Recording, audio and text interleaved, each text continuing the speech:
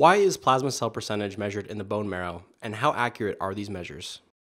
One measure of disease burden is the percentage of plasma cells in the bone marrow. In a normal individual, there's typically about 1% of the marrow will contain these plasma cells. But in the case of myeloma, where you have an expansion of the plasma cells, you may have 5%, 10%, 80% of the marrow may have these tumor cells.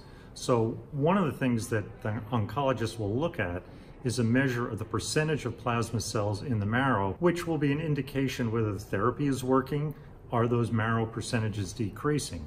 There is one potential difficulty that can occur.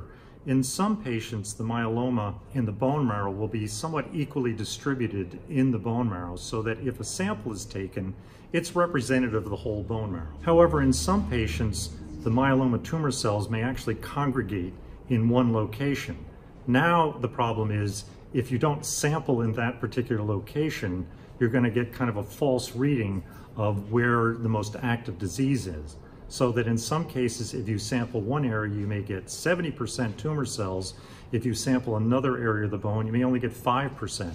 So that's why imaging techniques are often paired with the sampling of the bone marrow, because the images can often show you where there are local disease sites where an oncologist is going to want to go in and particularly sample that area. People measure the plasma cells in the bone marrow all of the time. Measuring plasma cells in the bone marrow is important to get the diagnosis correct. So less than 10% MUGUS, more than 10% myeloma. If there are no end organ damage, then it's smoldering myeloma. If there is end organ damage, myeloma that requires treatment. The chances of requiring treatment increase as the number of plasma cells increase, and there's a move afoot to change the definition from 10 to 20%.